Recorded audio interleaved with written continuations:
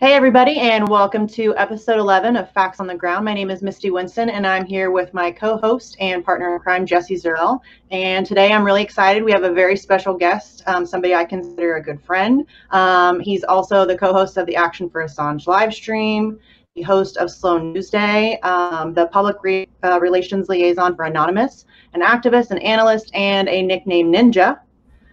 Please welcome Steve Poikonen to our show. Steve, thank you so much for joining us today. Hell yeah, dude. Thanks for having me. I'm really excited to have you here.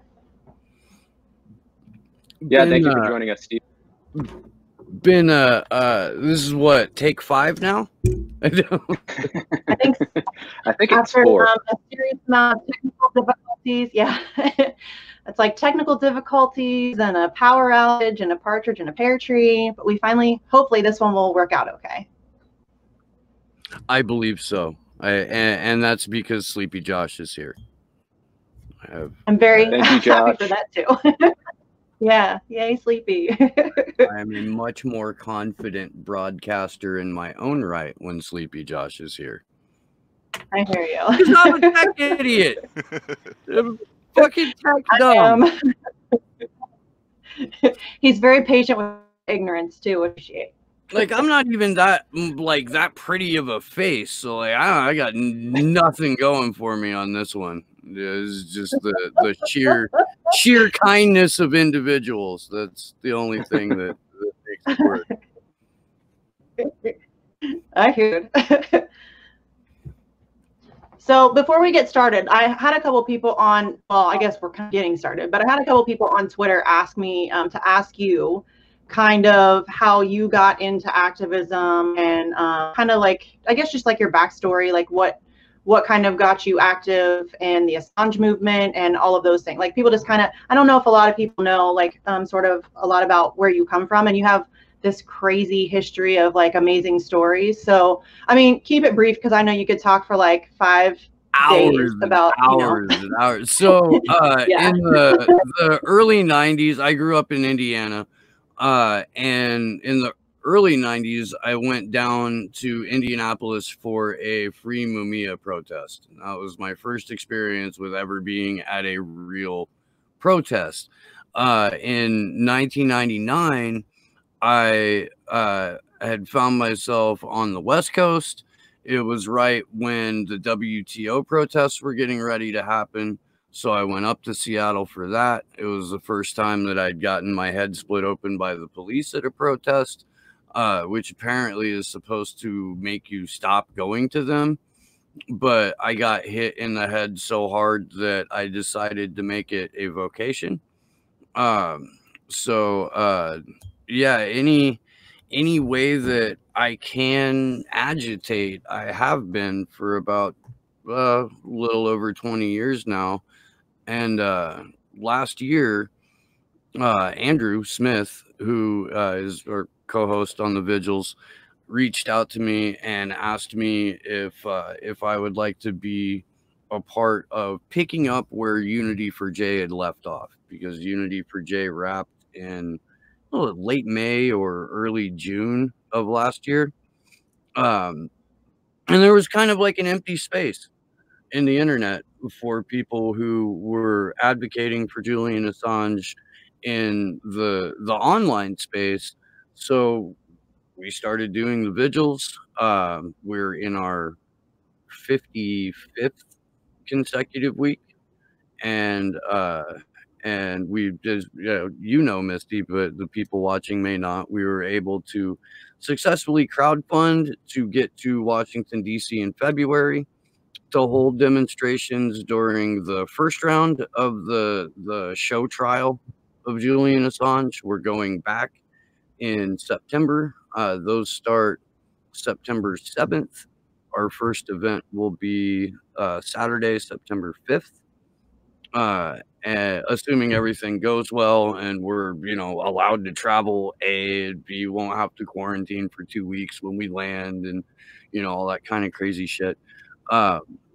So we should be looking at some incredibly well put together and well pulled off events in DC in September. In the interim there, though, between like 1999 and 2019, for a while, I briefly worked for The Nation. I was part of their 2008 election blog team, which I'm pretty sure was the first time that people were really sending the internet, as it were, to go cover campaigns.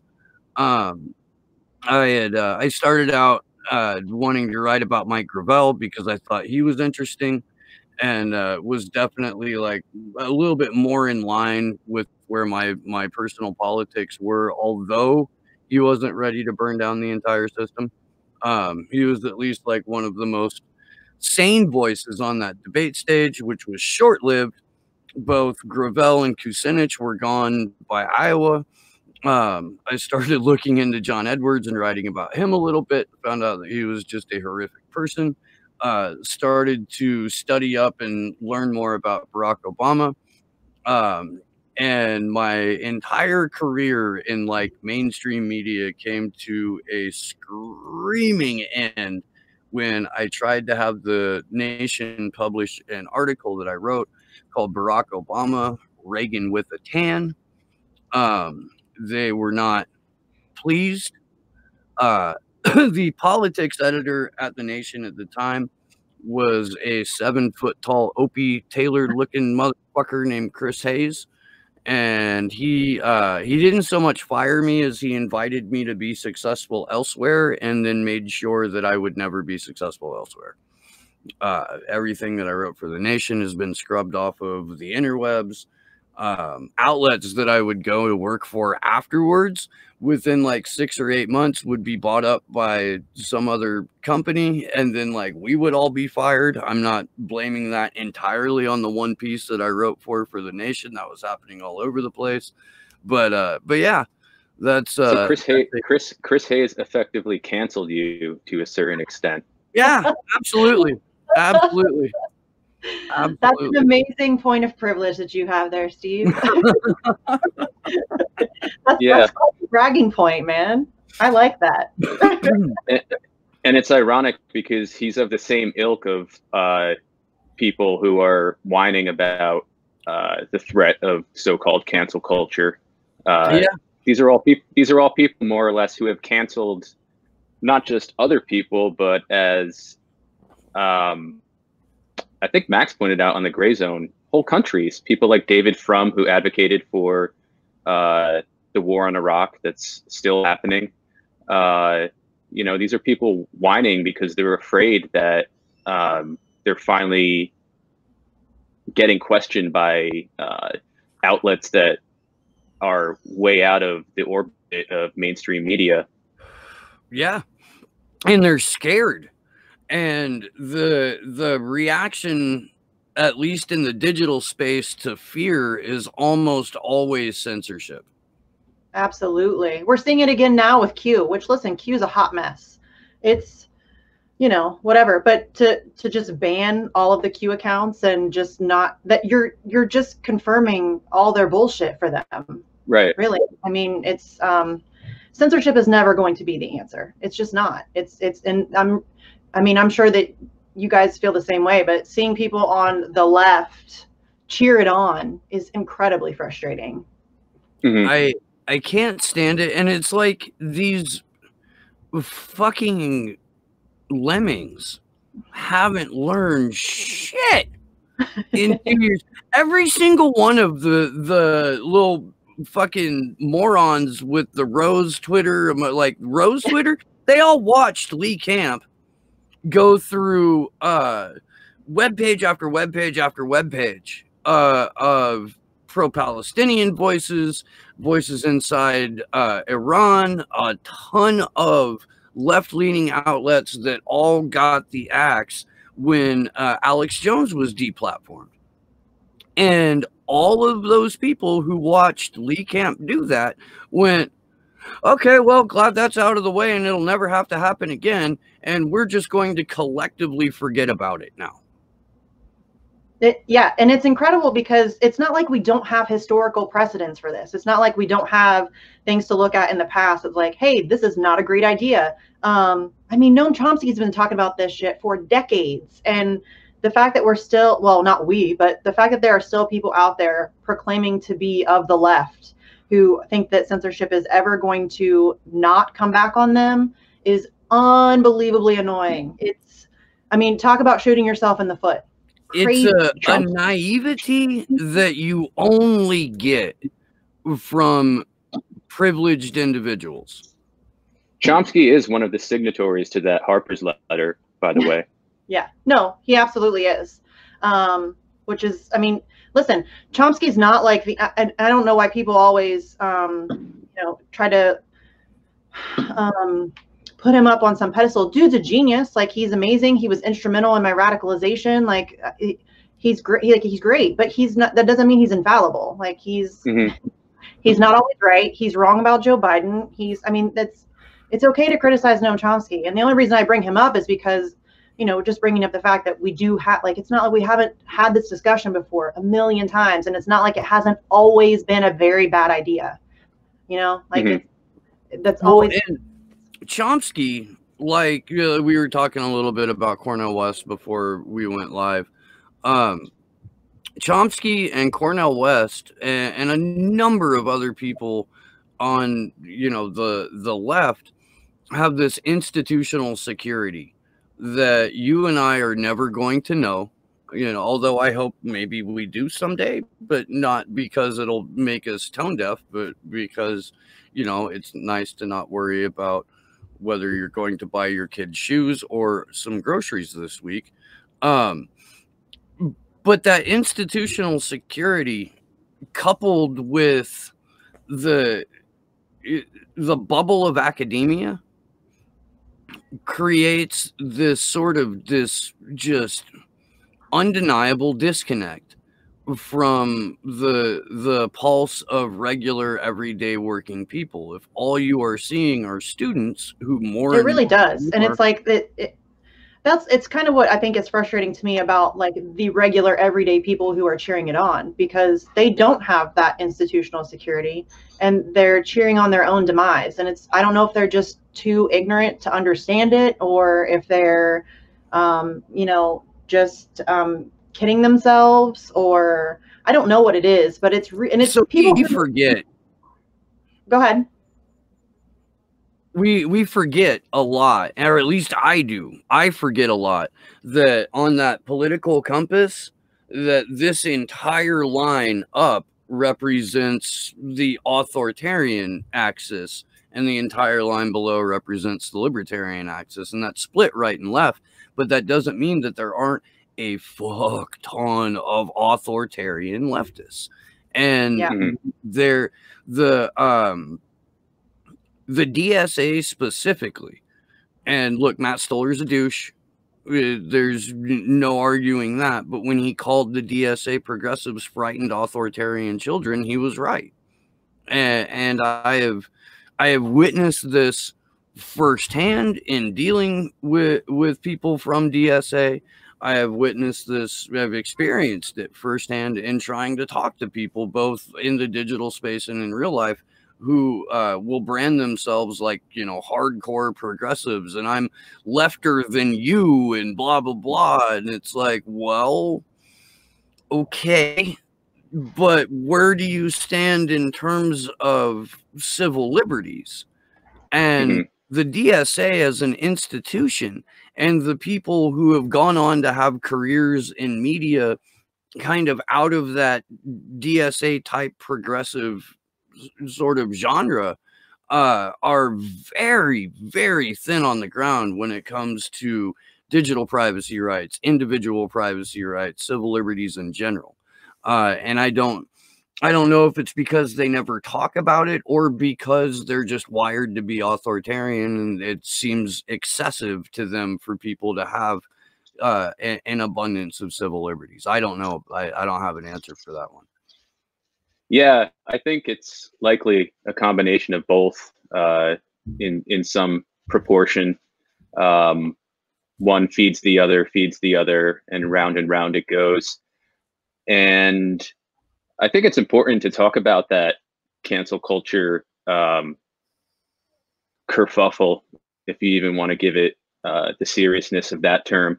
I'm here all day as long as you say kerfuffle again. Dude, I was just like, did he just say kerfuffle? That's amazing. Kerfuffle. Good job, Jesse. Thank you. Thank you. But that's basically what it amounted to. It was, it's an argument among elite liberals, but it's also meant, I think, as a piece of propaganda to make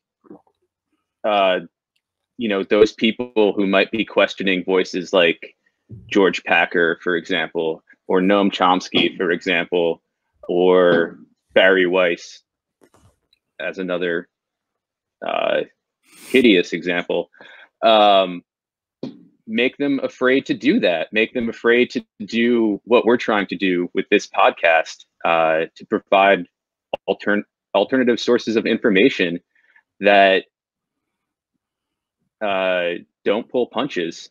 And I think that's what a lot of the signatories to this letter are afraid of. And I think that in that sense, it serves as a piece of propaganda insofar as Harper's audience goes, and how many people are exposed to it on Twitter. But I certainly look at it as a piece of elite liberal propaganda. Oh, without a doubt. It's several, a couple hundred words worth of the grown-ups know how to do this. You need to go over there and sit down, pay attention to what we say. If we ask for it, send us money. But we've got this handled, and you guys just, stay over there. That's what it's like to me. Was sort of, sneering down the end of your spectacles at, the great unwashed. Yeah, I agree. And that's the crux of the problem with social media in general, is that it went from absolute chaos back in the day to what it is now, which is basically a news aggregator that has different, almost impermeable bubbles swirling around the news aggregator.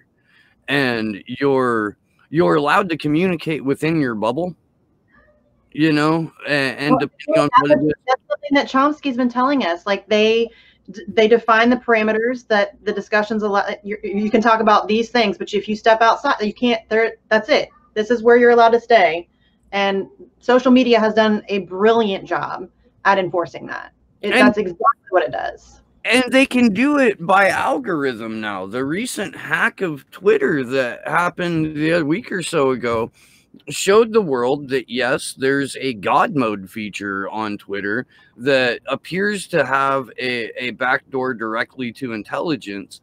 And you've got quite literal internet censors, both employed by Twitter and employed by intelligence agencies, whose sole job it is to make sure that what you're saying doesn't break out of your bubble.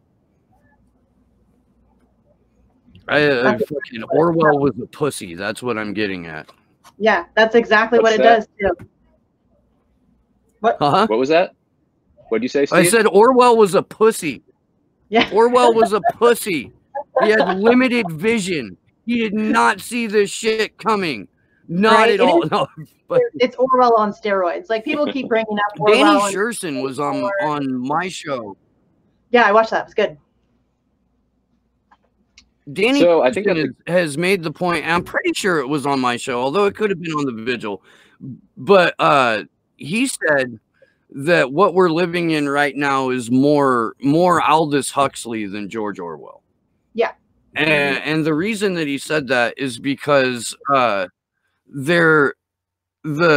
people in Brave New World weren't aware of just how heavily they were being monitored and censored and surveilled, whereas in 1984 you knew it, like, going in. And as much as government surveillance and internet censorship is in our faces, I don't think it's in the face of like the people that you would just run into in the grocery store. I don't think that they've been made aware of just how dystopic it's become. Dystopian? I don't know if dystopic is a word. I'm sorry. Well, it is now. Dystopian, though. Dystopian works.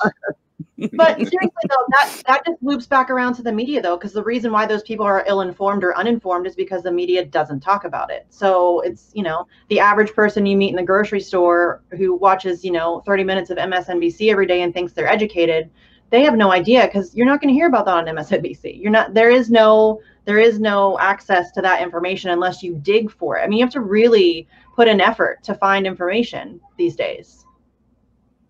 Yeah, I mean, shit. There was a point to where interdepartmental memos were coming through the U.S. government saying you cannot go to WikiLeaks from this computer. You cannot look at WikiLeaks on this computer. I think it was either Saliza or Cuomo, but one of those, was it Cuomo? It was like it's illegal to go to look at WikiLeaks. Like, what a turd. He's such a turd. Fredo. He really is. Did Chris Cuomo really say that? Yeah. He really did. He went on air and he said that, you know, you should just depend on us. We'll give you the information because it's illegal for you to actually look at the WikiLeaks and for the releases. That's illegal because they're private emails and you can't look at them. Went on air and said that out loud. I'll send you the clip. No worries. They're not private anymore. That ship has sailed, my friend. Yeah. Yeah. I mean, that's it. So it's kind of crazy how it's so intimidating because it's really, I have no idea how to break through that wall, you know, to get you know, people more informed. It's really difficult right now.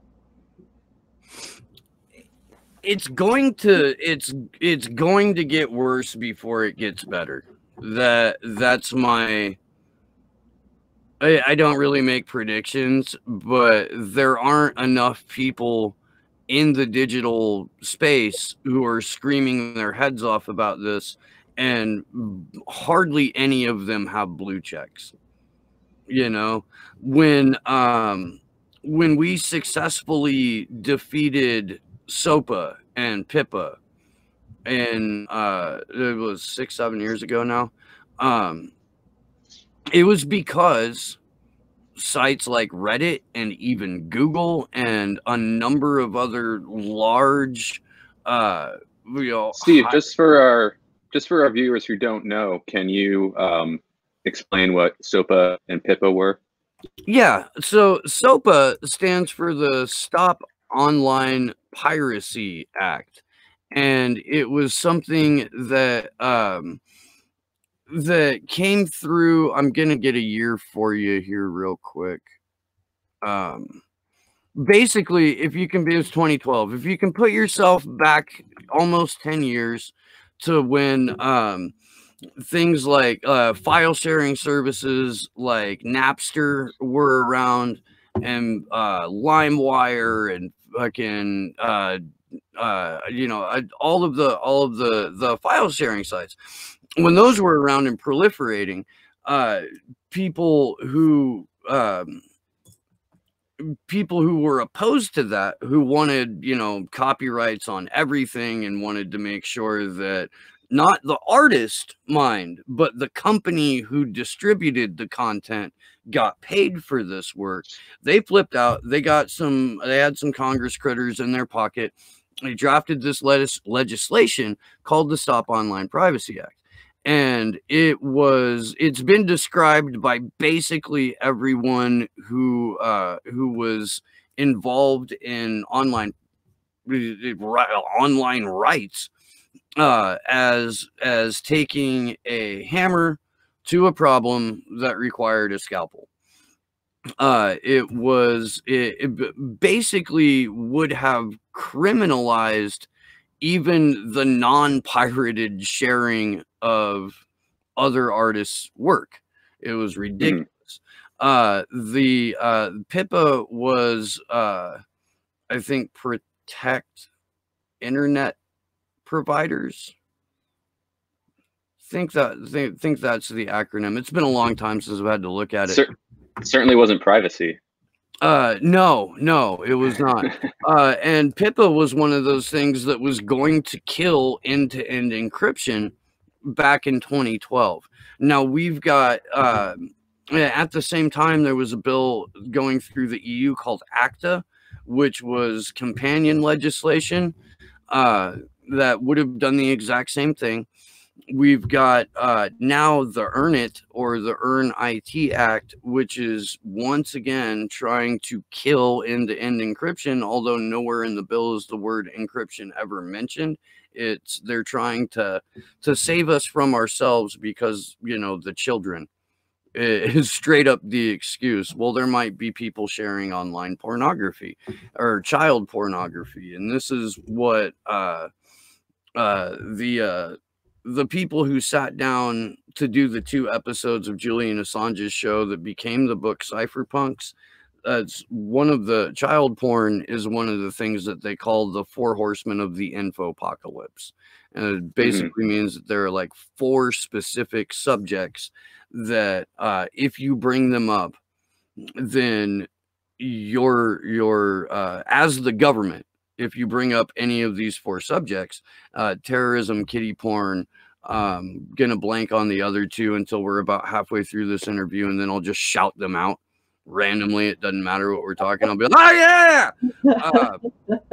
No holds barred. No holds barred. You can use those to leverage the inherent disgust and fear of these things in everyone to get them to give up their rights. So it's one of those things where, like, I'll go do time because I beat a child molester. Like, I don't have a problem doing that, but I'm going to scream my head off if you try to censor the entire internet just because there are sick individuals out there that are using this technology to share fucking kiddie porn. Yeah, and logically, and I think pretty obviously, outlawing encryption in general is not going to prevent pedophiles from doing what they do. The problem is not encryption on the internet. You know, that this is a separate conversation to go into, but the problems are far wider and deeper than internet encryption. Well, and pedophilia existed before the internet, and it's going to exist forever. That's just the way it is. It's a nasty, unfortunate, and disgusting part of humanity. That's just, censoring the internet isn't gonna, it's like, oh, is censoring the internet gonna cure racism? It's, you know what I mean? Like, there's that whole meme about, oh, is it gonna cure racism? It's the same thing. Like, it's, you can't censor your way out of that stuff. It just doesn't work. It's just a really unfortunate part of humanity.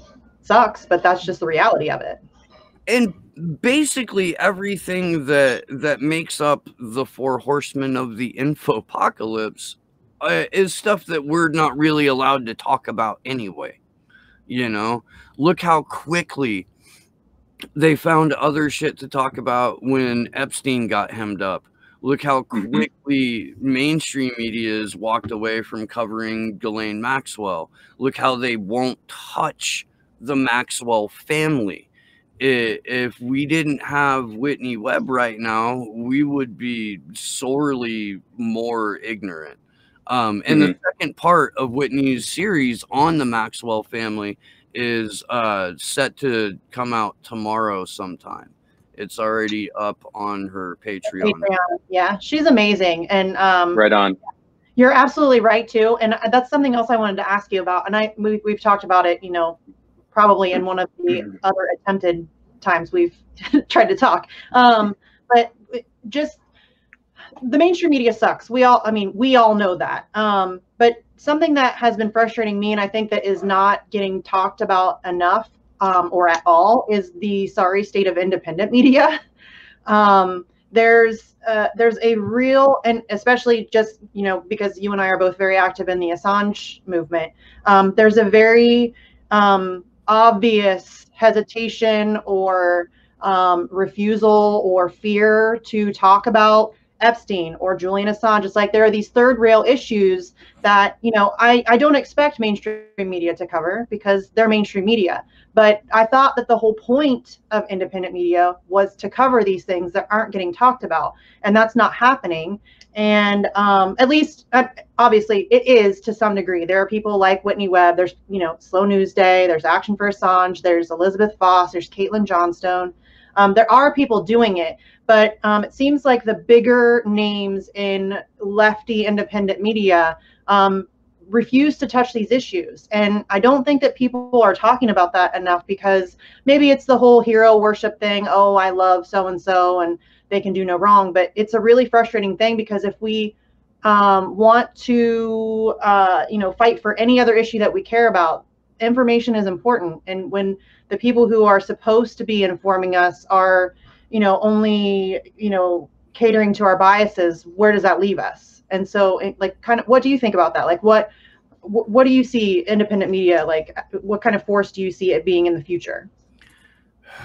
Man, I really want to be positive here. I really do. I know. What we have right now, what we have right now is an independent media almost entirely based off of the Young Turks business model. And that goes for the right wingers too. It does. Where and that, even that, the Young Turks model is based off the Daily Show model, where you roll a clip, you make fun of the people talking, you wag your finger at it, and then you move immediately to the next clip. And all you're doing is using mainstream media as the baseline for your content. I from the moment that I started doing Slow News Day, I made it a point, and I told the audience right up front, I'm not going to do this. This is not going to be the show. There are, you know, tons of people out there that have clip shows that are pretty good at what they do. If I was a little bit more soulless, I would do that. And I would do it better than them, because I'm fucking funnier than most of them are. But that's, like, I intentionally wanted to create a show that used mainstream sources as little as possible, hopefully never.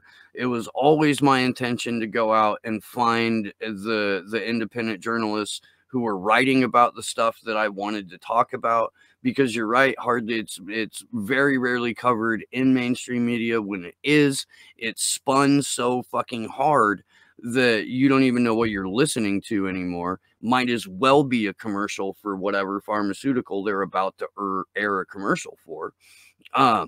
So I've always tried to have the conversations that I have with the people who wrote the stuff, if I can. And if I can't, then at least use that material as my baseline for my content. But what the Young Turks did, and really what the Daily Show did, and if you look at you know, Dave Rubin's show, it's the exact same. It is political porn to confirm your biases, to make everybody but your team look bad, and then to offer, like, next to no solutions outside of, well, you can vote, you know, you can donate to this fucking super PAC that I just started that wants to keep money out of politics. You can do that, you know, like, are you fucking kidding me? For whom are we supposed to vote? Right. But guys, you can sign a petition. There's petitions. Sign a petition. Come on. It's ridiculous.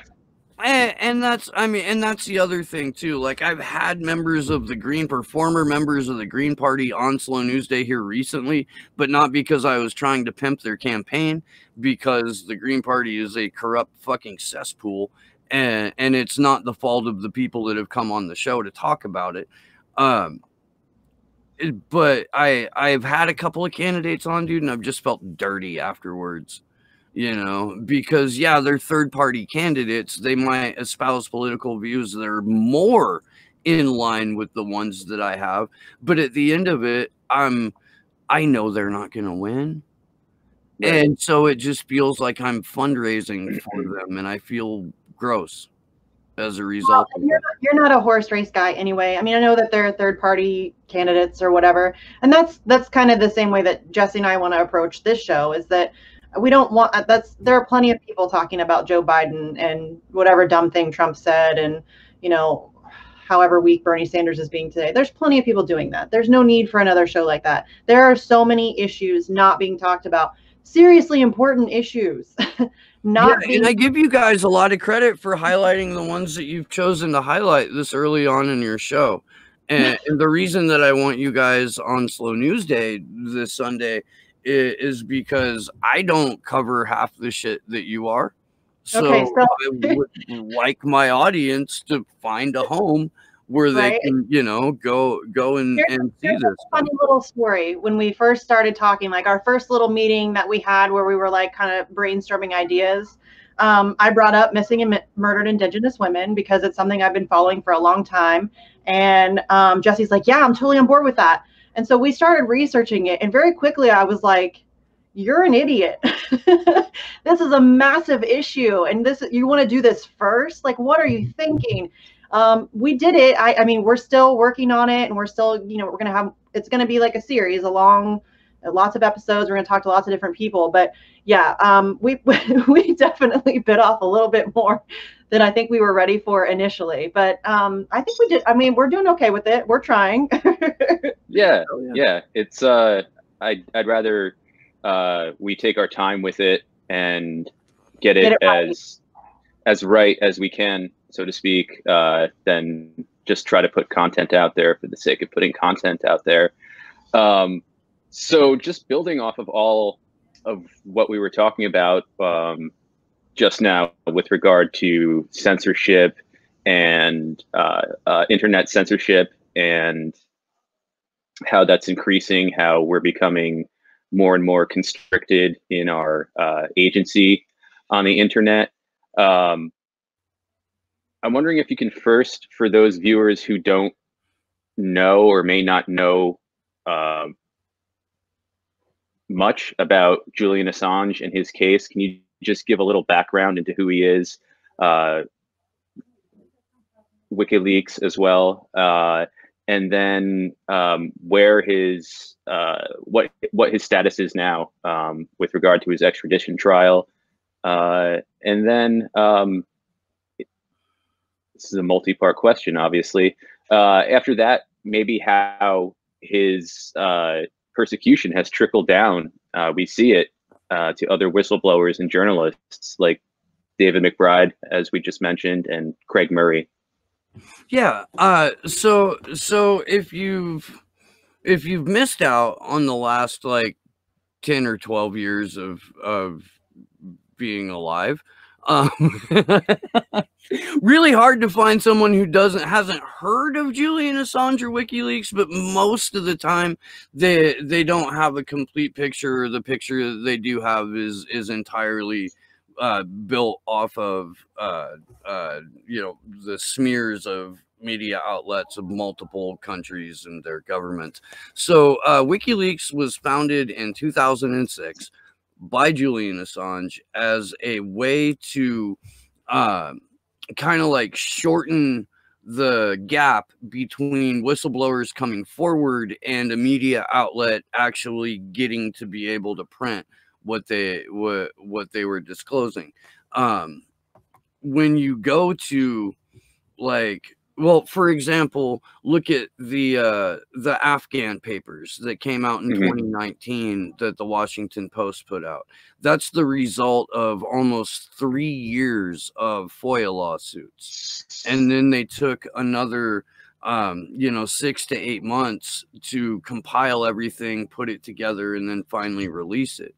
And most of us, certainly in independent media, don't have the cash on hand to bankroll 3 years of FOIA lawsuits, nor do we have a team that we can just turn to and be like, hey, could you vet this for us, while we turn to our legal team saying, we're going to get our asses sued off. You know that, right? Can you help us prepare a defense?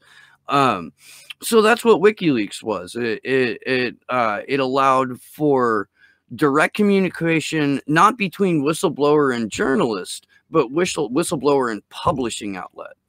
And that was really a first of its kind. Once the 2010 Manning leaks came out from collateral murder, the Iraq and Afghan war logs, the Gitmo files, and Cablegate. Once those came out, not just the U.S. public, not just the world public, but world governments really got a good eyeful of what WikiLeaks' core mission was. And that mission is privacy for the weak, transparency for the powerful. And that doesn't mean that you and I are weak. What that means is that we do not have political power. We do not have economic power. Our agency at the voting booth has been largely removed from us. So so WikiLeaks was there to do that, to provide transparency for the powerful. And the result of that was in 2010, they launched a secret grand jury to investigate WikiLeaks. There have been, as a result of Cablegate alone, 100,000 agents in the UK alone were put on investigating WikiLeaks. I have no idea what that number looks like in the US, but I guarantee you it's higher, because we have that much more of a population percentage-wise that works for both, the government and their many three-letter agencies. Yeah, and we should remind viewers that these hundreds of thousands of agents working to destroy Julian Assange and WikiLeaks, these are unappointed American officials who still make their salaries off of our tax dollars. These are people in the security and intelligence agencies who they're hired. They're not voted into any kind of office, so they're basically unaccountable, as far as I can think. Yeah, and with their estimates vary, but the one that like most people kind of seem to agree on is that 60% of all alphabet agencies' budgets are black, as in not disclosed to me and you or members of Congress, for that matter. So when Cablegate dropped, because I believe it was the latest of the ones that I had mentioned in Gitmo. It was Gitmo. Gitmo was 2011. After the Gitmo files dropped, Julian Assange had found himself being heavily targeted. And this, of course, had been happening for about a year at that point.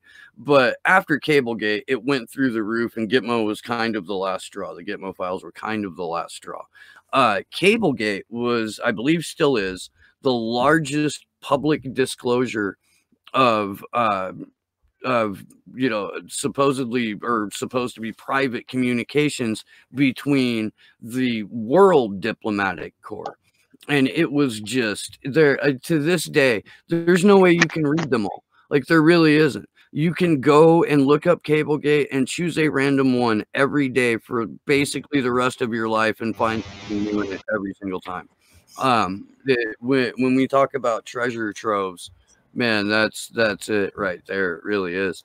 So Julian became a very heavily targeted individual, and WikiLeaks as well became a very targeted publishing outlet as a result of this. There were a couple of attempts to infiltrate WikiLeaks, and we'll circle back to that when we start talking about the superseding indictment. But put a pin in that in your head. WikiLeaks infiltrated. We know through the Stratfor hacks that private security companies, private intelligence companies were also getting in on what to this day remains the gravy train for both public and private spying apparatuses, which is going after WikiLeaks. We know that from the Stratfor hacks that they were talking about throwing anything at Assange that they could to keep him tied up in court for the next 25 years. It's a direct quote. To frustrate their operations, make sure that they couldn't keep producing these materials. And Julian Assange was hit with 2 sexual assault, not charges, because there were never any charges filed, and we can discuss why a little bit too, but 2 allegations that were would become the kind of bulk of the majority of smears against him for the next 8 years. He went and voluntarily appeared in front of the Swedish police to discuss this. They were satisfied at the end of that interview and, bade him farewell. He went back to London.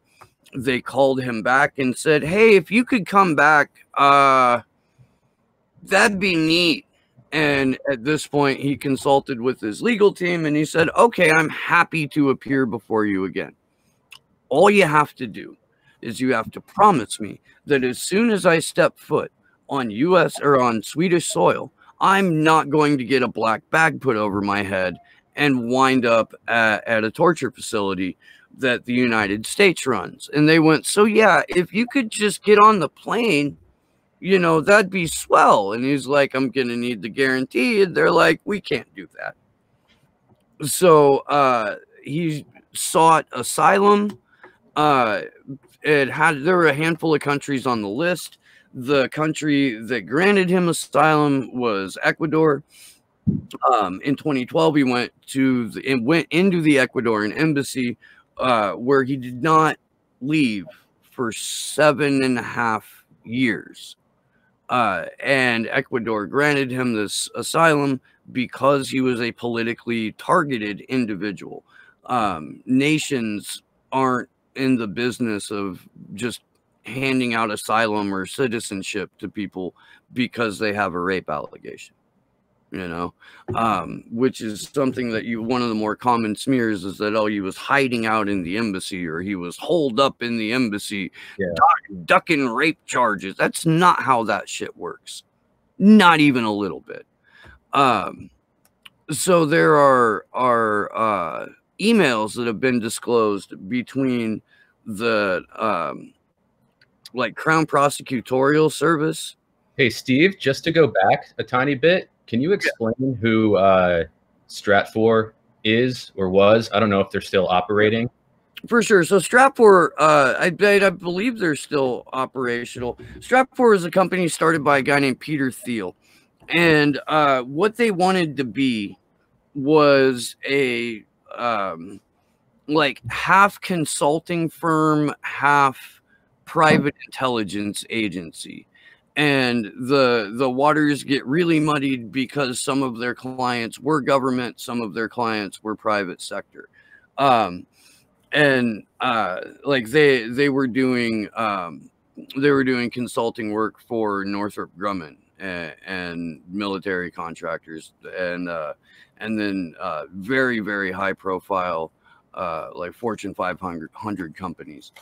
Peter Thiel is a scumbag in his own right. In the Stratfor hack, even his own employees are talking about what a bastard he is, which is, saying a lot for a private spook to be like, yeah, man, this guy's a dick, and, it kind of speaks to his character. So that was Stratfor. The hack itself became known as the Global Intelligence Files. So if you go to WikiLeaks and you want to know what's in the Stratfor hack, you look up Global Intelligence Files.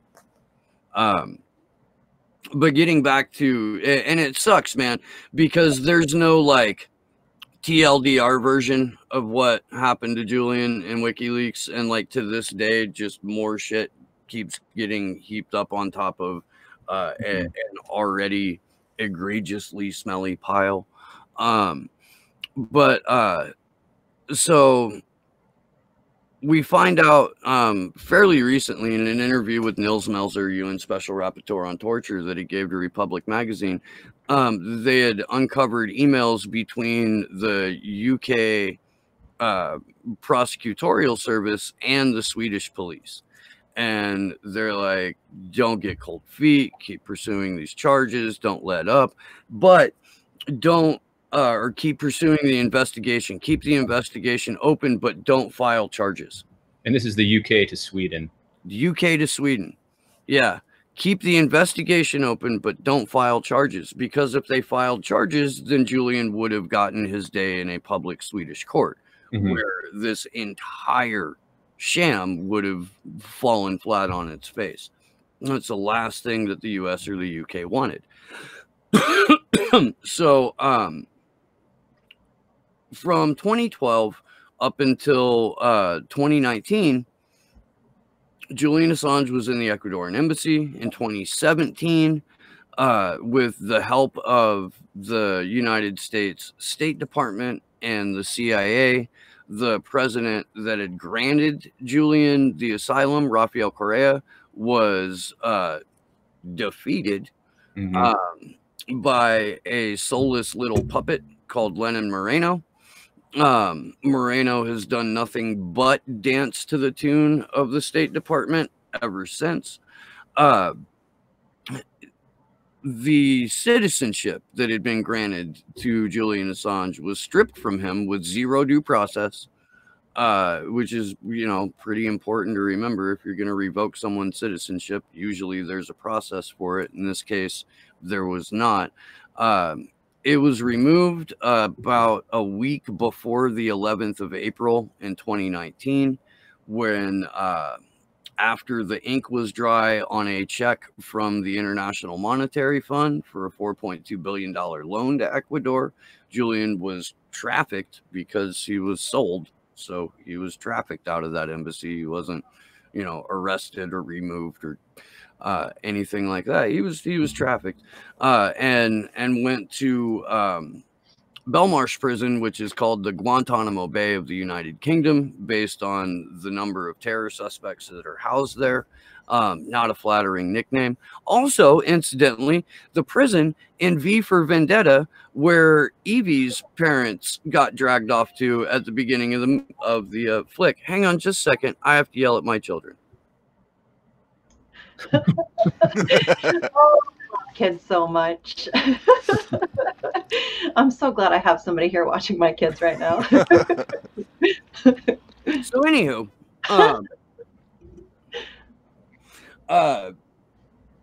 during the entire time that Lenin Moreno was the newly elected president of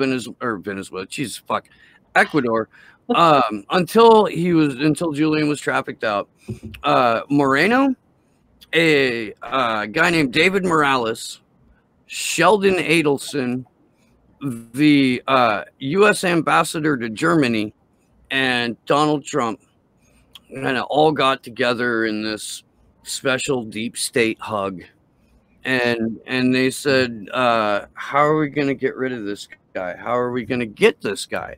And so David Morales runs a security firm, although for not much longer, because he's going to prison. And here's why. Called UC Global. and UC Global was providing the security at the Ecuadorian embassy at the behest of the CIA. And we know this from excellent reporting in both El País and the Gray Zone. At the behest of the CIA, UC Global was bugging the shit out of that embassy. Not just the suite of rooms where Julian was basically imprisoned. And that's not me talking. That's the UN Working Group on Arbitrary Detention, who found that Julian was being arbitrarily detained. And then Nils Melzer, Special Rapporteur on Torture, who, with the assistance of 2 doctors, have come forward saying that during that period of time, Julian Assange was psychologically tortured because he couldn't leave. Couldn't leave. Guy had a chronic lung condition and couldn't go to the hospital. Couldn't leave. That's the you know, seriousness of this arbitrary detention. And we should point out that Nils Melzer initially was not convinced, if you will, that Julian was being tortured, but not on board. Didn't want to look into it. Right, but I talk about this all the time because he's one of the people that gives me hope, because he was completely kind of he kind of bought into the propaganda. He was very hesitant to even look into it. He didn't want to touch it. But then when he did, and he examined the actual evidence, he did something that's kind of incredible. He changed his mind. When presented with new evidence, he changed his mind. And so I talk about that all the time. That gives me hope. And that's why I talk to like random people all the time, because even if somebody's misinformed, once you present them with the information, there is a chance that they could change their mind. Yeah. And he did. And this is why we know so much about the fake rape allegations. This is why we know so much about Julian Assange's torture over the years, is because he's given interviews, he's written extensively about it. But UC Global would not, they were spying on Julian Assange to the point to where there was surveillance equipment in the women's bathroom at the Ecuadorian embassy. And the information that they were gathering was both given to the CIA in hard copy and in real time. There were separate servers that were hosting the feed from the Ecuadorian embassy that transmitted directly to Langley. So this is on its face, it's reason enough to throw the case against Julian Assange out the window, because the man has not had a private conversation with his legal team since 2017. On its face, it's enough to throw the case against Julian Assange out the window because of the numerous other gross violations of his human rights and his international civil liberties. But we are dealing with the Five Eyes countries, Australia, the UK, Canada, New Zealand, and the US. And what the Five Eyes are it's a global intelligence sharing agreement that's been set up for a number of years. And what it basically amounts to is that we don't have governments that run intelligence agencies. We have intelligence agencies that run governments. And the case against Julian Assange is a real-time example of that happening. And just for viewers, if anybody wants more information on the Five Eyes countries, Susie Dawson does an amazing job of that. We'll link that in the show notes if anybody wants to check out her series on that. Is like a must. It's a must consume piece of information. So just wanted to point that out in case anybody wants more information. Yeah, no, she did a master class. It was brilliant, and it's one of those things where, like, so much information is packed into it that even if you like sit there and take notes, you still have to every 3-6 months go back and rewatch it because you forgot stuff. That and Freeing Julian Assange Part 3. Yes. Like everything that Susie has written has been pretty fucking good, but the Freeing Julian Assange series and the third part specifically is like an activist fucking survival guide. It's brilliant. It is. But the kind of like I know this is taking up a whole lot of time because it's a complicated issue, so it's fine. Well, there's no short way to tell this story. But after 7.5 years of illegal and arbitrary detention, Julian was trafficked out of the embassy, put into Belmarsh prison, ostensibly for a bail jumping charge. He was given a 50-week sentence for that, which was the longest sentence that the modern UK court had handed out for jumping bail. When he had served all of it, they went, hope you're comfy because you're not going anywhere.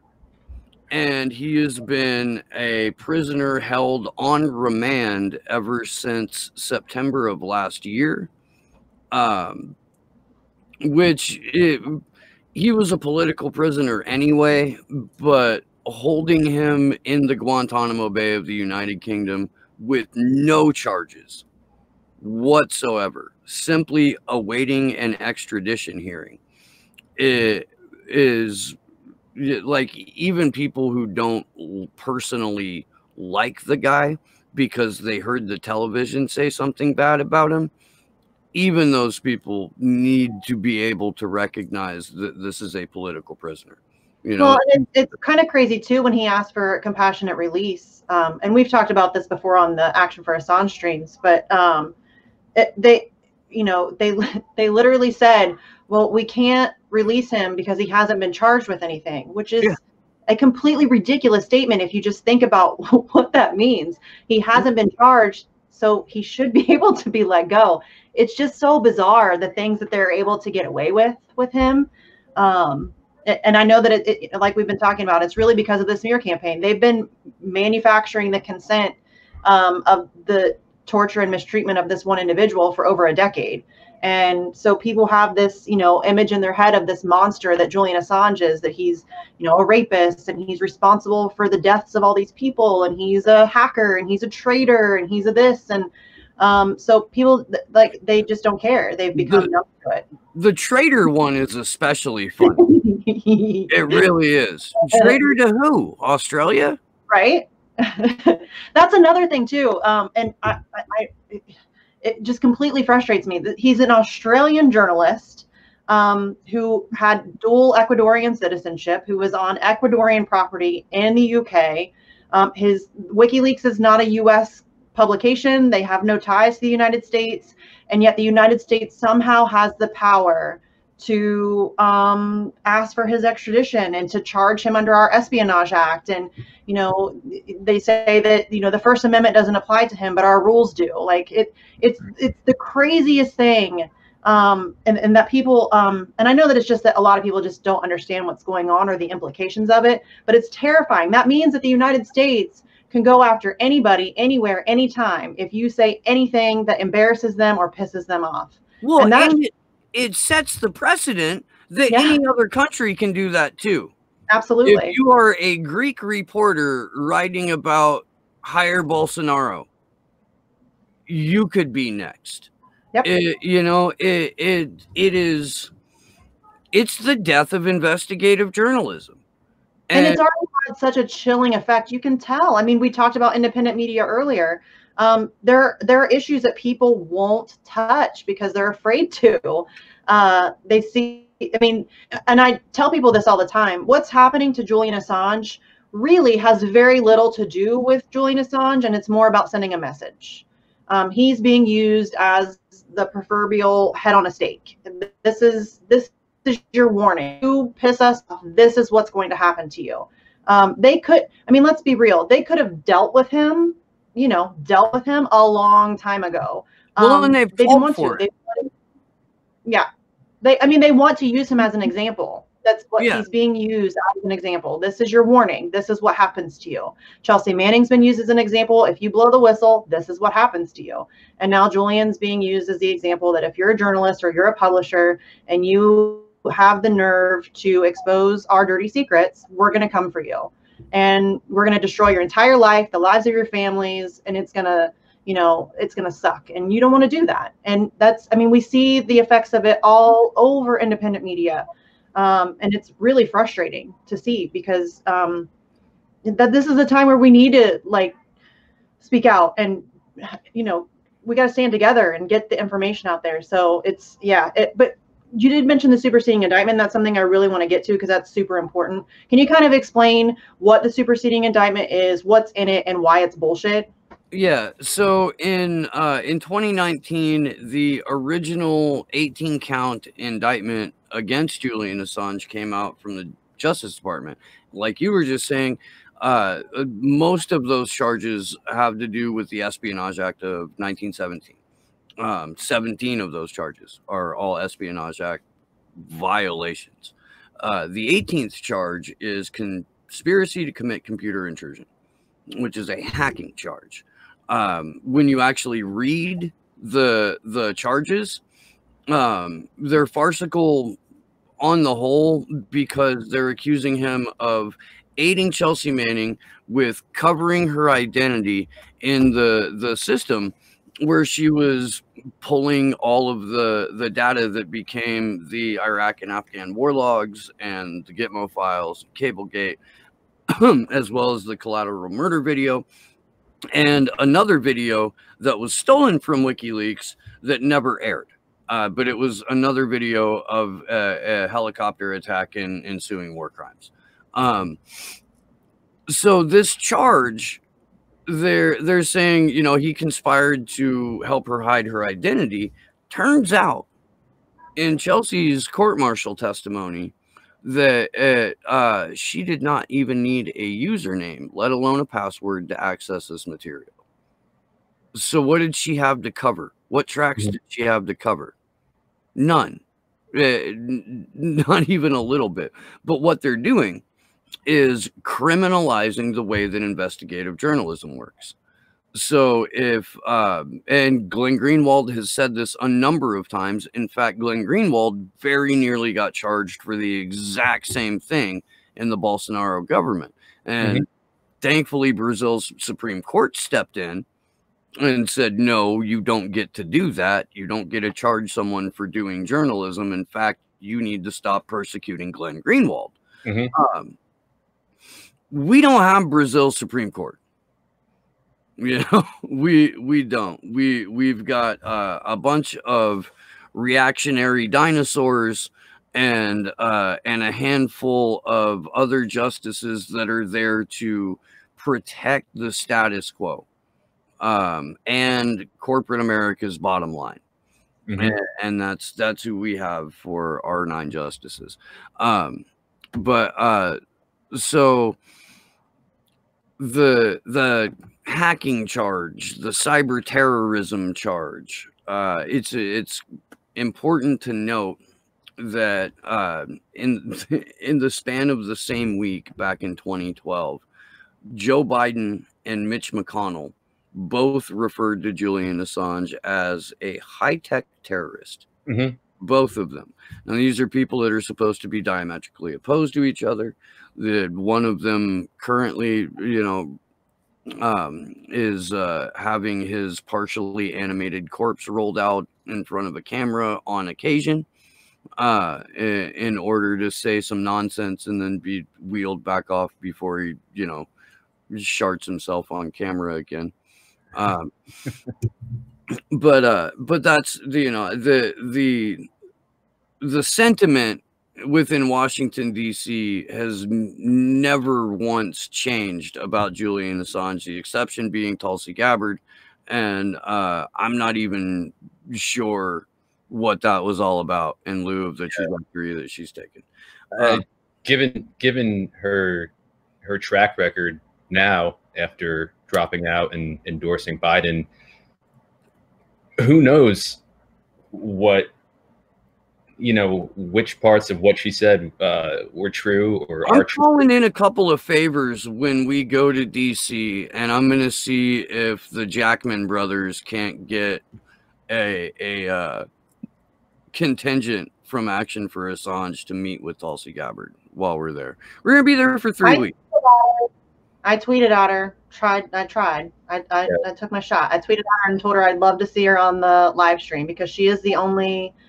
I mean, I have my issues with Tulsi. I mean, I've been very clear about that, but she was and is the only elected official that I can think of. Maybe I'm wrong. There might be a couple more, but that has even had the courage to say his name. Yeah. Let alone stand in strong defense and straight up say that she would drop everything against him, against Snowden. Right. I mean, I will always respect her for that and appreciate her for that. My uncertainty lies with basically what she did with her campaign and then endorsing Biden. Did she mean any of what she said? I have no inclination to trust her. It would be interesting for sure to talk to her and put those questions to her, but I think she's just another in a long litany of I don't know, wannabe figureheads. I don't know what you'd call them anymore, but I have no trust in what she says or what she promises to do, whatever she's doing now. But I would talk to her. I would put these questions to her, but I don't have any hope in her. I wouldn't even cuss her out at the beginning. What's that? I said I wouldn't even cuss her out, like, to start with. Right.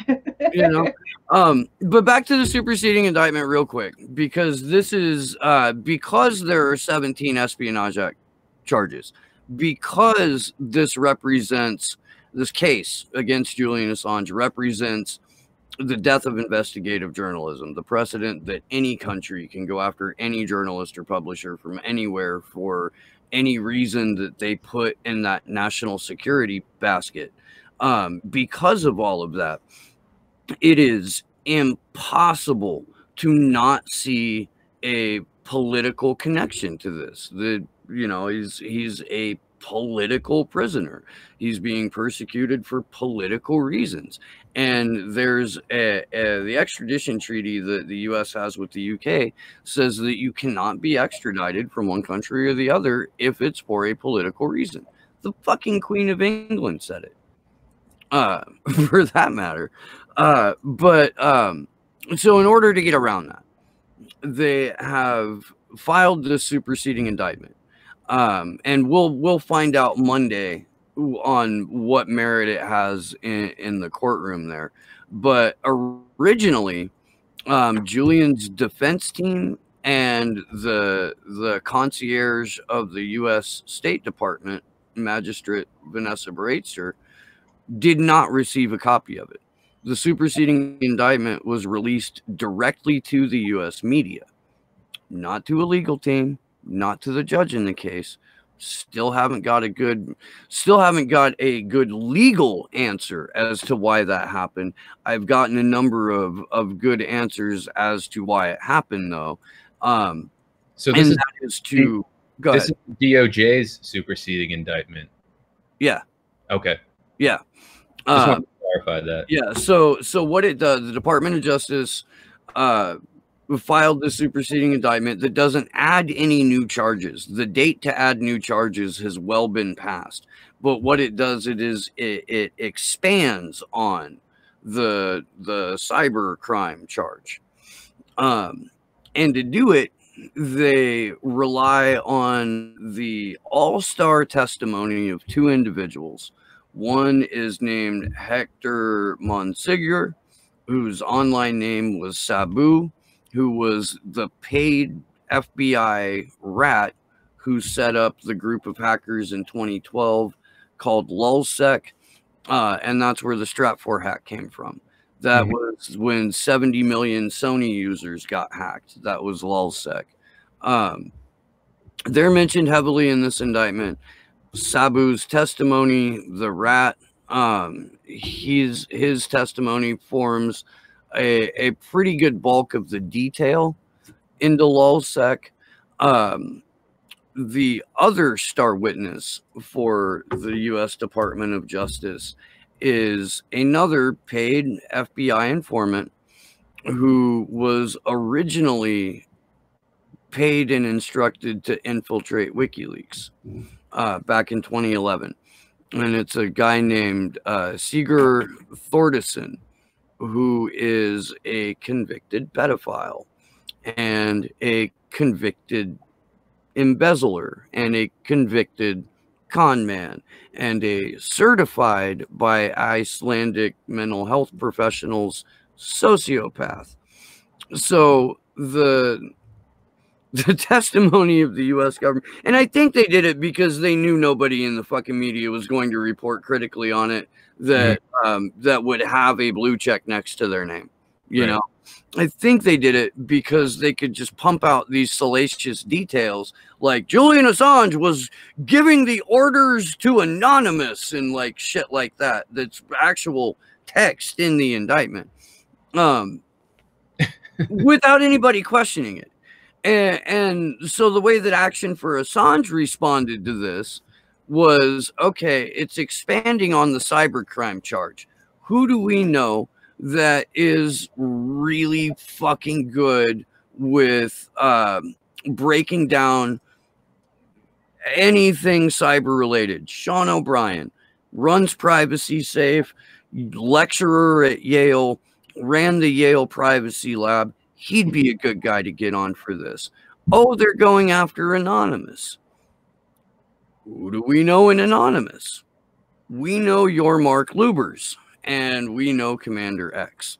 Commander X had just been on my show, so we got Mark Lubers to come on, and we broke down all of the entire indictment that had to do, the part of it that had to do with lulzsec and Sabu and Siggy, the pedophile, embezzler, con man, both paid FBI informants. There's another part of the, go ahead. Sorry. Let me just clarify something if I can. So you're saying lulzsec was behind the Stratfor hacks, correct? And technically the FBI was behind the Stratfor hack. Okay. So, but yes, lulzsec claimed responsibility for those hacks. Yeah. Okay. And that information is available on WikiLeaks? Yeah, it's the Stratfor hack is the global intelligence files. Okay. There's a great documentary that your viewers might want to check out. Not great, but not terrible. It's good. It's called The Hacker Wars. And in this documentary, it breaks down a lot of this because it was just shortly after the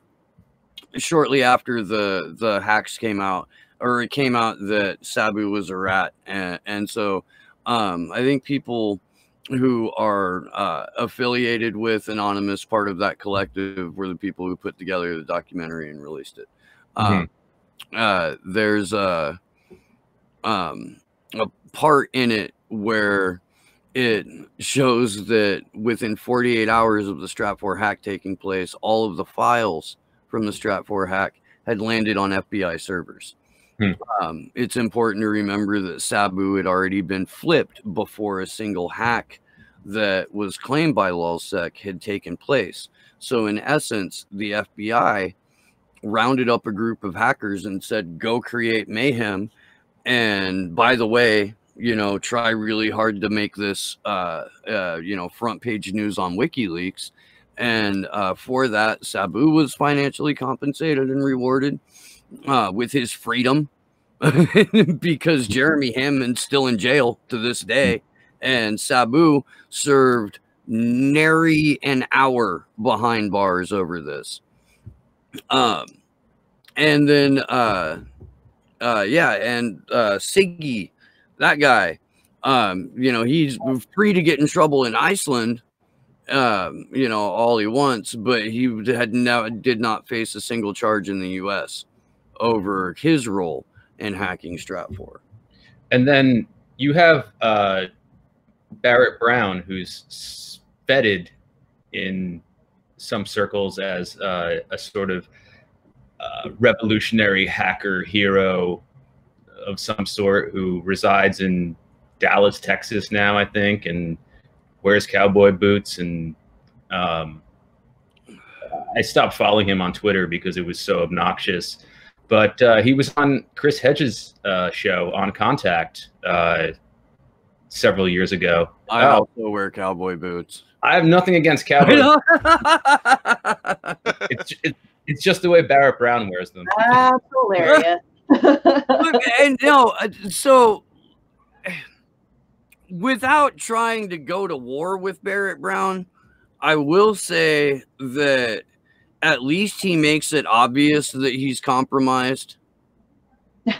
Well, the way that he treats the people that he's supposedly helping, the way that he conducts his affairs in general, and the way that when he's questioned about, like, hey, are you working for the feds? It leaves you, it left me no doubts that he was compromised. He did 4 years on a fucking 45 to life sentence. Yeah, that is, it does appear pretty obvious, you know? Yeah, I don't have any gripe with Barrett Brown in particular, other than that his deep association with LulzSec and the Stratfor leaks and the connection you elucidated earlier to the FBI. My problem is that he's, again, like I said, still feted in some leftist circles as a hero of sorts, and something. Yeah, that dude has some fucking style. Like, he does. Like, that motherfucker was doing fucking like live chats from his bathtub with a fucking glass of wine and shit. And, but you know, I mean, he was the penultimate smug little cracker from Dallas, you know, and like loved just waving it in the faces of mainstream outlets that he was better connected than they were, that he had access, or he could have access to all their deepest, darkest secrets. And he was just a fucking little punk ass about it. Like, so it got him a lot of favor in those circles, you know. And by the way, Barrett Brown was never a hacker, and I don't think he's ever claimed to be a hacker. He just got in on the ground floor with some of the people in Anonymous because he wasn't writing hit pieces about them. He was like, oh, this is fucking cool, and I want to explore this a little bit more, you know. Yeah. So that's where, you know, he would, like, I joke about being the public relations liaison for Anonymous. That's a joke, by the way, but that's kind of like also a little sideways fuck you to Barrett Brown, because that's what he made himself. Yeah, and I've had a few brief Twitter exchanges with him, and he always came off as this smug dork and dick, and I just couldn't make heads or tails of him. And this narrative that we've just been going through, it makes his disposition make a lot more sense. And yeah, I think he's sort of a red herring for leftists. So I would agree with that. Yeah.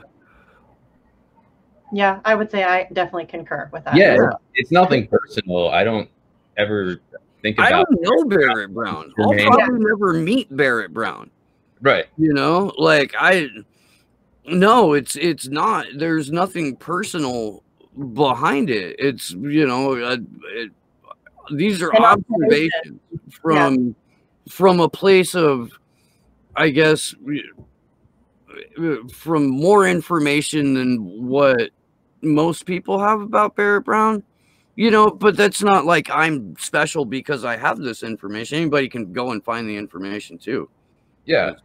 Yeah. I'm not interested in, I guess, canceling him, I should say, nowadays.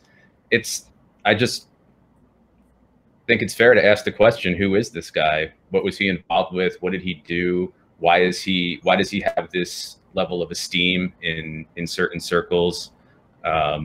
And it connects to what we're talking about with Julian and WikiLeaks. So that's it.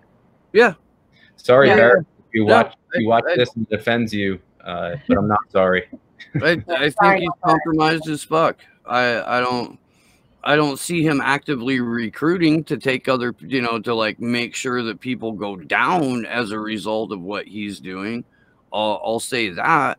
Mm-hmm. But if I ever do hear that he's actively trying to recruit hackers to go do some fucking dirty business, I'm going to get really loud about it. Mm-hmm. Yeah, absolutely. So, okay. So now that we've covered kind of the superseding indictment, the extradition hearing starts back up again in September, the 7th, right? I always forget if it's the 7th or the 8th. 7th? 7th. So, okay. So Action for Assange was there in February, which was sweet. You guys did a lot of on-the-ground activism. You went to the prison where Chelsea and Jeremy Hammond were both being held. You know, try to get some media interested, which, you know, we all know how well that went. But yeah, so you guys are going back in September. What kind, I know you guys plan, if you can, to be there for the entire 3 weeks. What kind of actions do you guys have planned? I know you don't want to talk about too much, but, you know, can you kind of give us an idea of the things that you hope to accomplish while you're down there? Yeah, we will be back in front of the White House a few times. We did a march in February from the White House to Trump Tower and then the Department of Justice building, which was very long because I've got a broken leg that I've been walking around on for 14 years, and I don't like long walks on concrete. I just don't. I never have. Even when I had perfectly good sticks, prefer not to be on concrete. But when we were at the DOJ, Andrew, my co-host, our co-host, Misty, he read out loud right in front of the DOJ the speech that Eugene Debs had given that got him 10 years. And like flat out told them, like screamed into a megaphone, Eugene Debs had to do prison time over this. By all rights, you should be arresting me right now.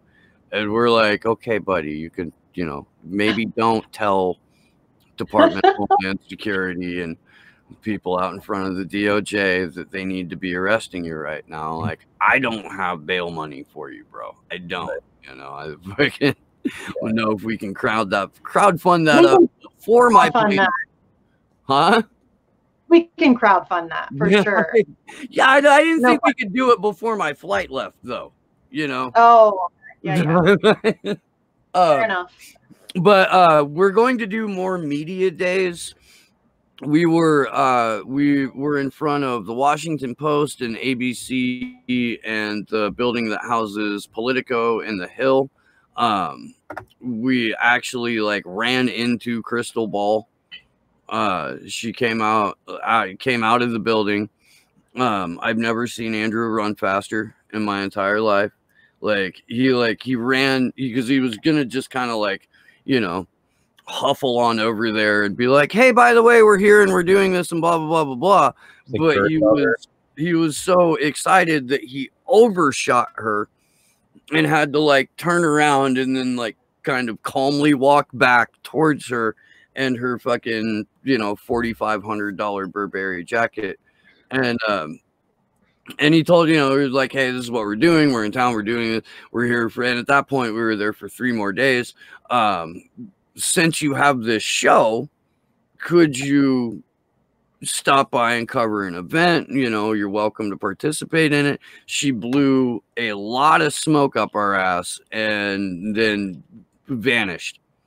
One of the things that made DC distinctive in February was we got lied to by Crystal Ball.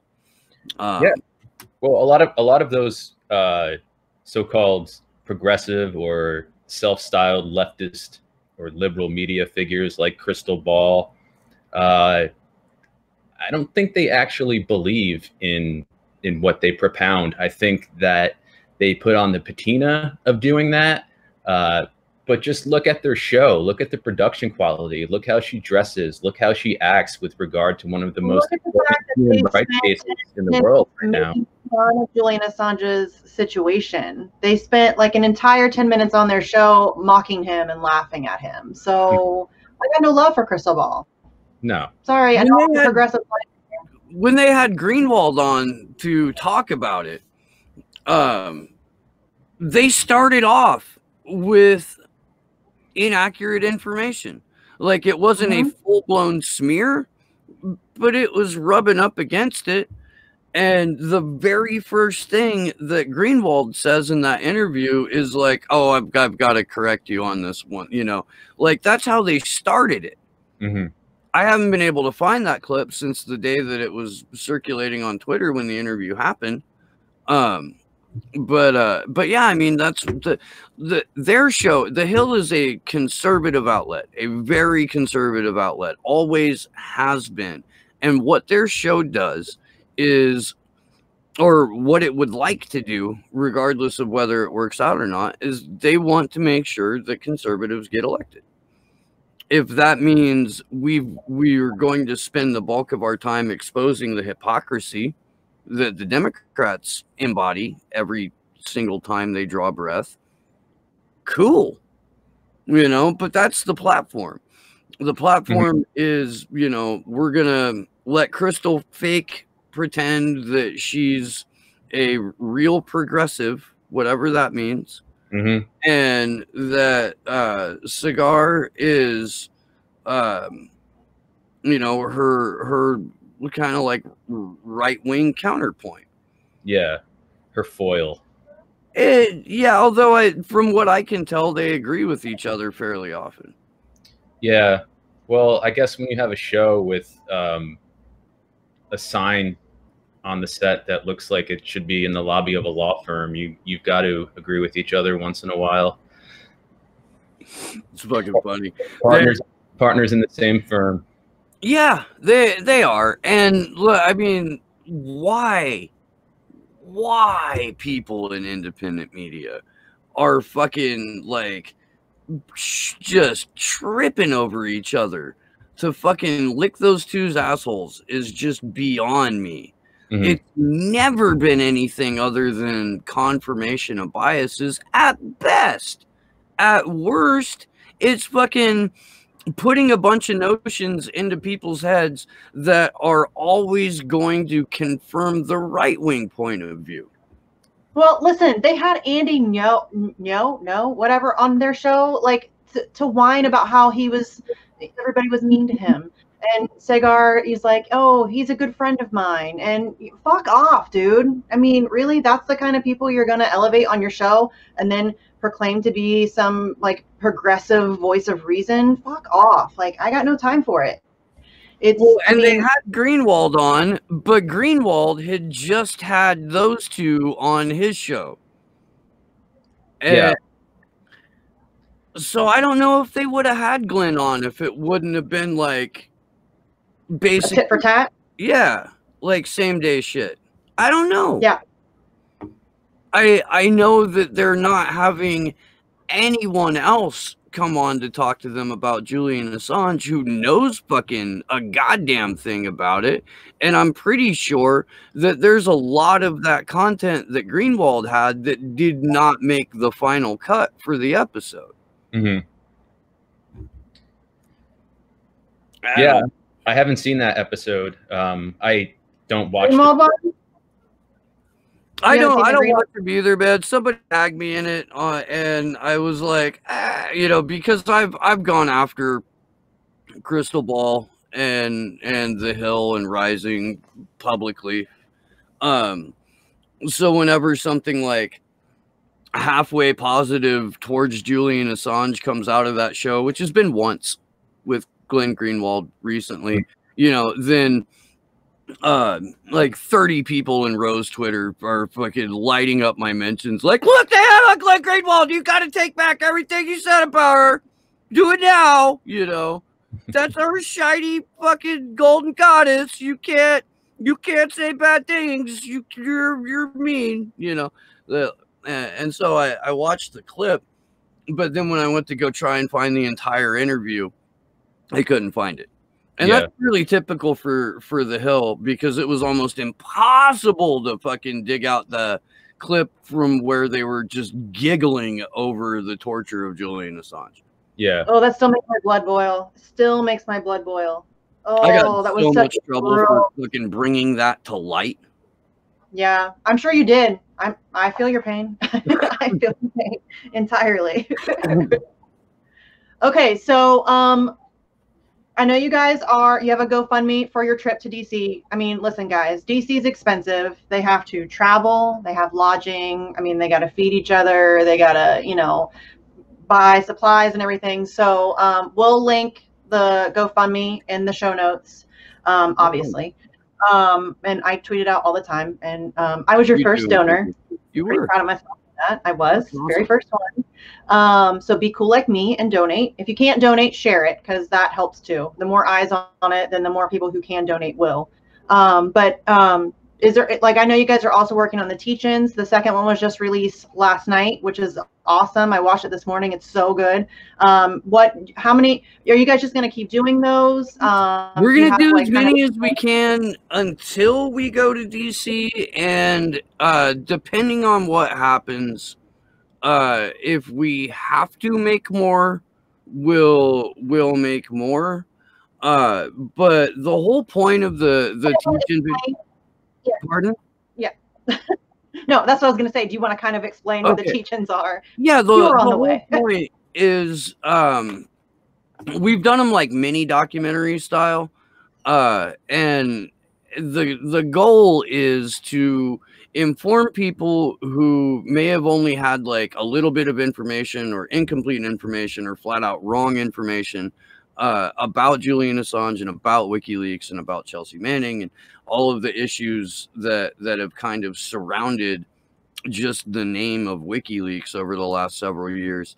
So put it together in a way that's like easily digestible for people who aren't familiar with the material, and then to also remind people who have been long-term supporters of exactly what is at stake. And I think, at least with the first two, that we've done a decent job of getting both of those across. The third one that we're going to do is to deconstruct the all of the Russiagate smears around WikiLeaks and Julian Assange. And for that, we are relying heavily on veteran intelligence professionals for sanity. That's the organization that Ray McGovern founded back in the lead up to the Iraq War. It might have had it in 2002, but I'm not 100% on that. But VIP's members have included NSA whistleblower Bill Binney, CIA whistleblower John Kiriakou. There are just some tremendous individuals that have been involved in that. Scott Ritter, just some absolute experts in their particular areas.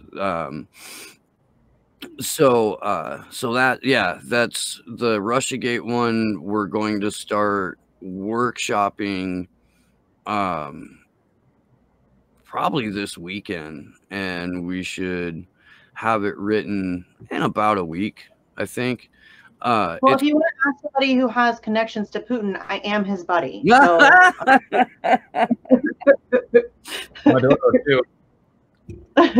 Oh, I am. Yeah, that's true. Yeah, Maduro. I am Maduro. The challenge with the Russiagate one is to pull back. because it's so easy to get kind of lost in the minutia of everything when it comes down to it. And what we're really talking about is Rushgate was a response to Hillary Clinton not becoming president. We know from WikiLeaks that Clinton's relationship with Russia was, according to their own internal polling, her biggest weakness.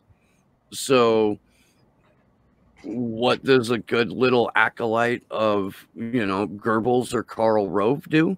You flip that around on your opponent and you make it your strength. And when the DNC got their data breach and got however many separate Bill Binney can just rattle off the number of emails that are in the DNC leaks. You know, when that happened, all hell broke loose. Like, absolute all hell broke loose. And whatever favor Julian Assange had curried from like rank and file Democrats was immediately just chucked under the bus because he told on mother. Yeah. You know? And it wasn't just rank and file Democrats. The organization that he helped found during the banking blockade of WikiLeaks, where major credit card companies stopped processing payments to WikiLeaks at the behest of the U.S. government. When that happened, the Freedom of the Press Foundation was formed, and Julian kept himself off of the governing body of it. Which in hindsight may have been not the best idea. But yeah, they threw his ass under the bus in 2016 after that. They really did. Just, it was brutal. And we should note that Edward Snowden is currently president of that foundation, correct? Yep. To this day, was named chairman of it in, I believe, 2015 or 2016 before the leaks came out. And remains so, but I don't know what's going on in that guy's head, man. There's, you know, he's said the right things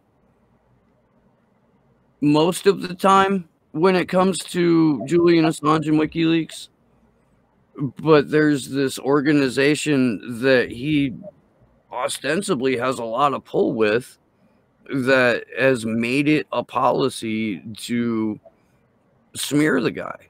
Mm-hmm. Yeah, I haven't read any explanation on Snowden's part as to why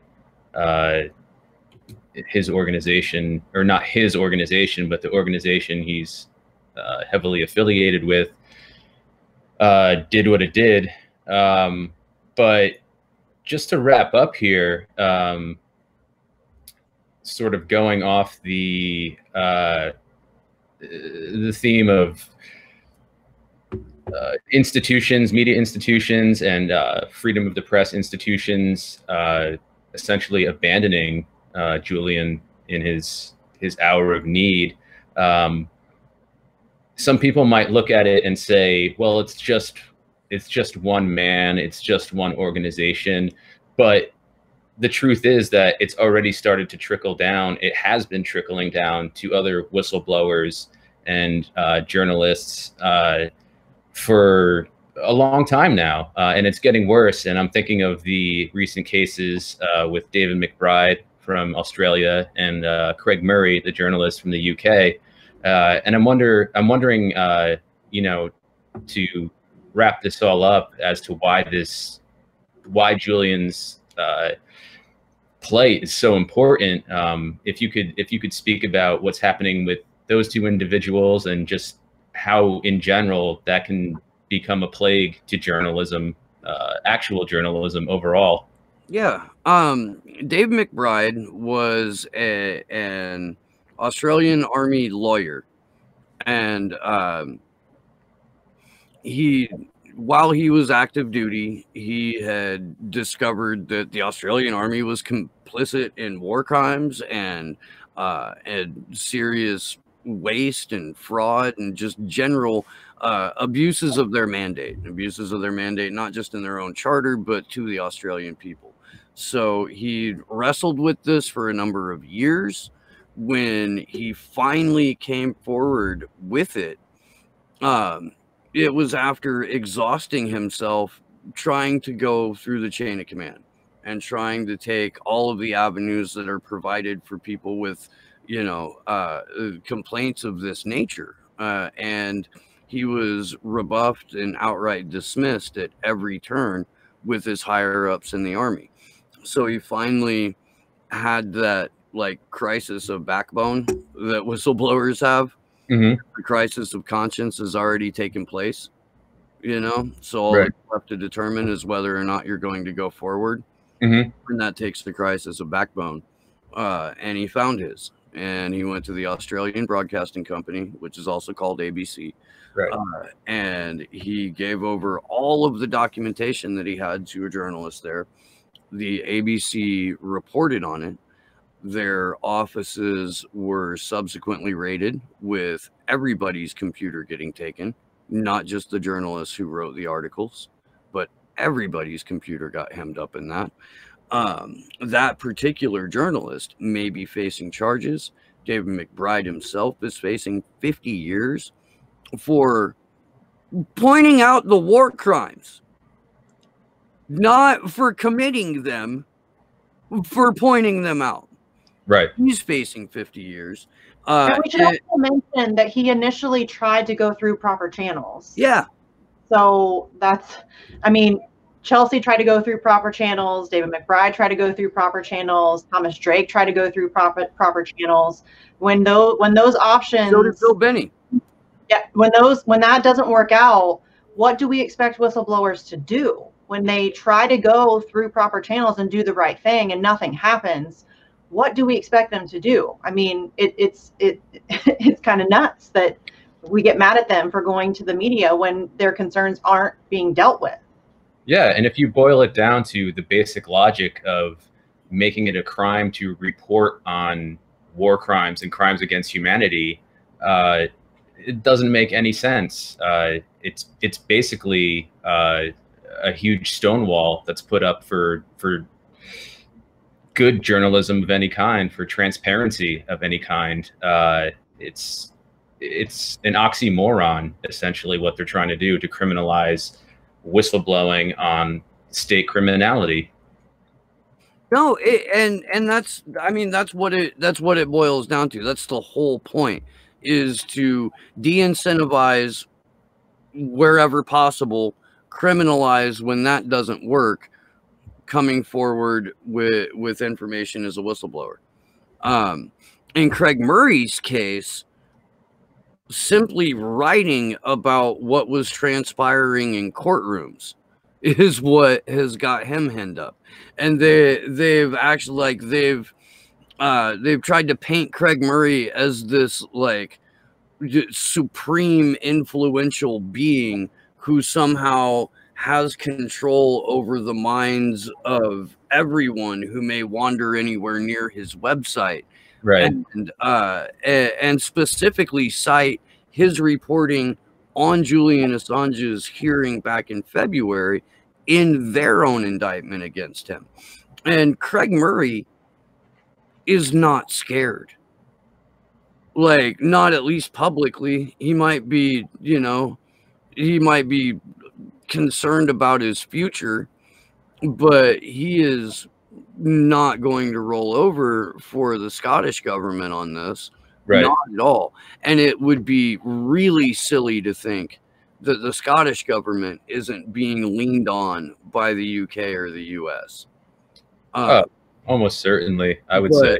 Craig Murray may lose his freedom and may lose his rights for writing about what happened in a courtroom. Like, that's just fucking ridiculous. In which he was present. Yeah.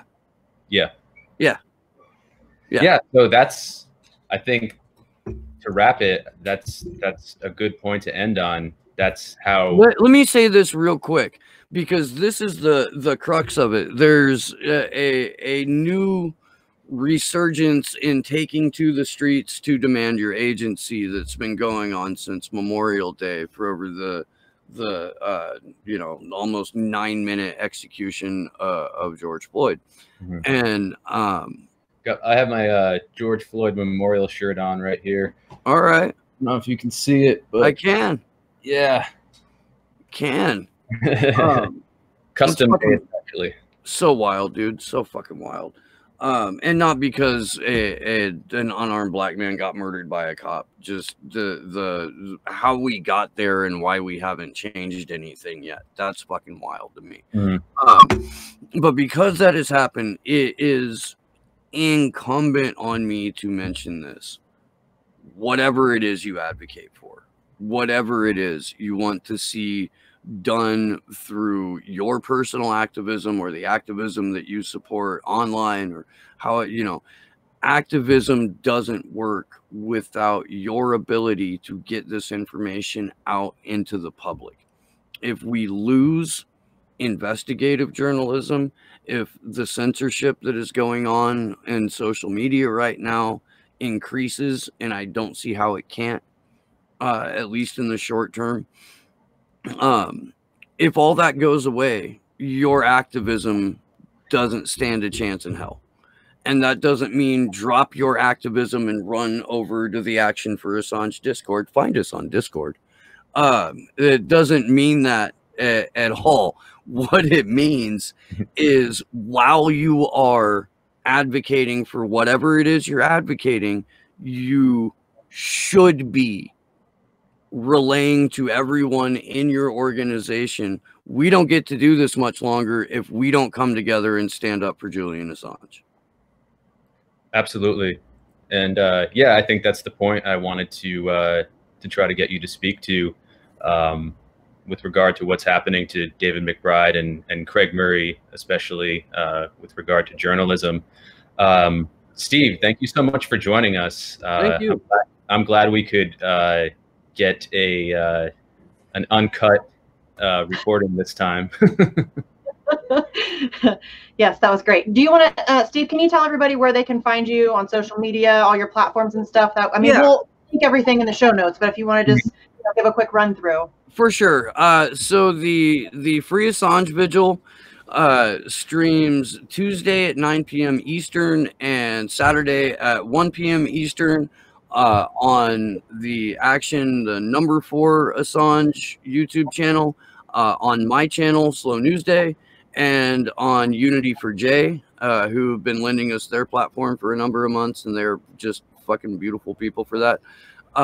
My show is called Slow News Day. If you're looking for it on YouTube, you type in Slow News Day Podcast into the search bar. I'm also on the Rockfin and D Live. I am at Slow News Day Show on Twitter. The A for A Twitter is action_4 Assange. And by the way, and we're on Rockfin and D Live as well. I think Twitch too, but I'm not 100% on that anymore. Yeah, we used to be on Periscope, and they done fucked us. They really did, dude. Periscope wouldn't just stop playing my videos. Like right before the McAfee interview too. It sucked. Oh, and by the way, if you are just kind of skimming around the Slow News Day channel, watch the interview with John McAfee. It's hilarious. Okay. And we should let viewers know that we're going to be on Slow News Day on Sunday. I don't know if we're going live or just recording. Oh, we're going live. All right. Doing it live. Doing it live. Do it live. So yeah, Misty and I are both very much looking forward to that. Thank you for inviting us on. Should be a good conversation. Yeah, so that'll be Sunday at 1 p.m. Eastern, 10 a.m. Pacific, and see, Deepa Driver will be on the Free Assange Vigil this Saturday, David Rovics will be on Tuesday. Really looking forward to both of those. And then the following Saturday on the Assange Vigil, Stefania Maruzzi will be our guest. And I'm really looking forward to speaking with her. She is an incredible journalist, and her work through freedom of information requests and exposing just how nightmarish the process of getting a freedom of information request fulfilled is just invaluable. And I know this is an overused cliche, but she's a bulldog. Like, she does not give up. She just keeps at it, keeps fighting. And yeah, she's been incredible. I mean, she does amazing work. Yep. Okay. Well, Steve, thank you very much for joining us. I really, really appreciate it. I'm really looking forward to be on Slow News Day on Sunday. And you can find me on Twitter at Sarcasm Stardust. Jesse, do you want to tell them where they can find you at? I'm at Jesse Zurwell. That's JESSEZURAWELL.